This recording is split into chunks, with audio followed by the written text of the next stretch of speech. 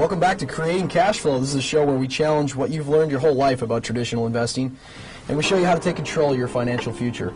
We are back. My name's Kurt Carlton. I'm here with my co-host Andrew Welker, and we are with Robert Kiyosaki. Robert, we were just talking about debt. Now, most people are afraid to get into investing in real estate, mainly, I think, because they're afraid of debt, but you feel the opposite. You love debt, right?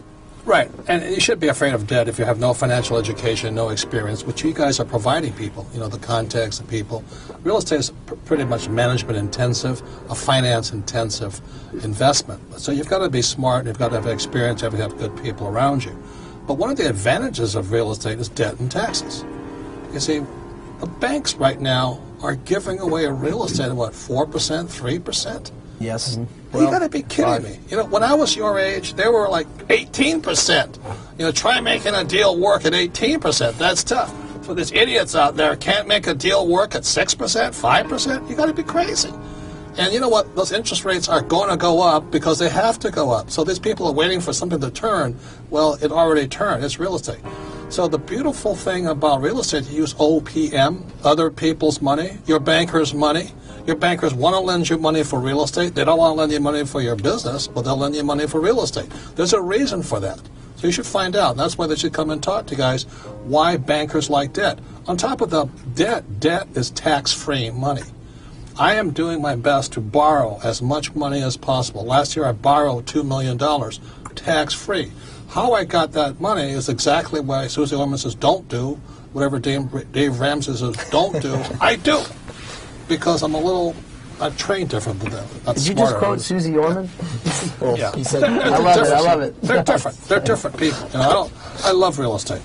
But I love real estate because bankers will give me millions of dollars. They don't give me millions of dollars for anything else. They won't lend me that much for my business. They'll lend me millions for my real estate.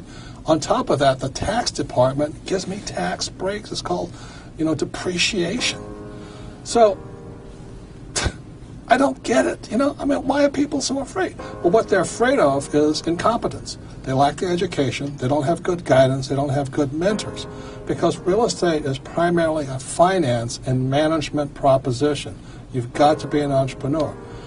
So the more debt I have, the higher my return on investment. And since it's other people's money, let's say I'm making $100, but I borrowed $10 from the bank, what's my ROI? Well, it's infinite because it's not my money. Yes. See, a pure capitalist is trained to use other people's time and talents. They're called employees. And other people's money is called my banker's money.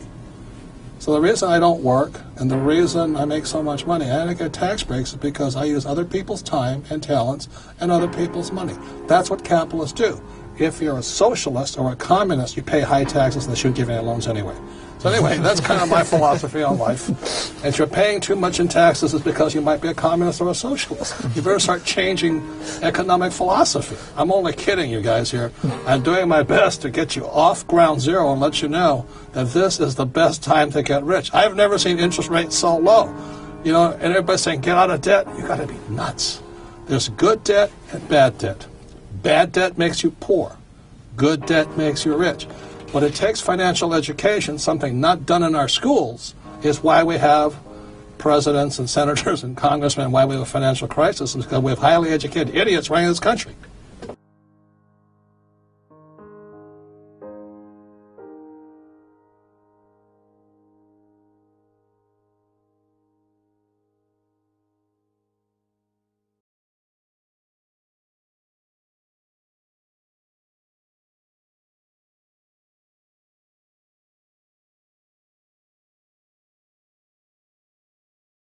Welcome back to Creating Cash Flow. I'm Kurt Carlton, your host, and we're here with Andrew Welker.